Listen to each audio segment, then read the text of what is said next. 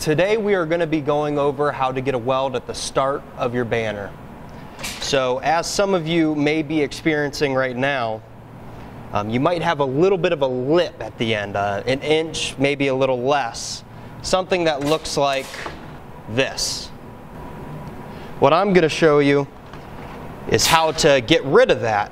And how that is loading the material in with the weld rollers down in the pinch position. You're going to crease it over and push it between the gap right there. Then you're just going to start like normal. It's going to pick it up, and you'll see after this that we have a weld right at the very beginning. This helps when you're doing four-sided banners. Makes it easy for the material to go through the guide. Now we're going to use the same technique but with our pocket guide. First I'm going to lower the weld rollers, then insert the material, fold it over in the guide, get everything nice and squared, push it against the weld wheels, and then start welding. And now as we look at the beginning,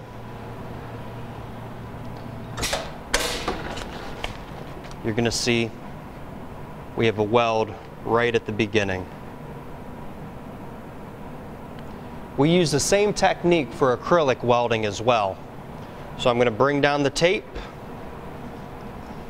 throw it through the guide,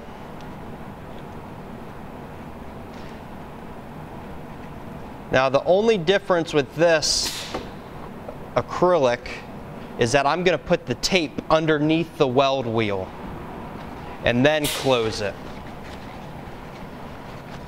Now I'm going to put some tension on the tape to get it nice and straight. I'm going to throw the bottom layer material in, push it up, then we're going to do the same with the top panel. And once you get in position, get your hands to a safe location, and then start welding.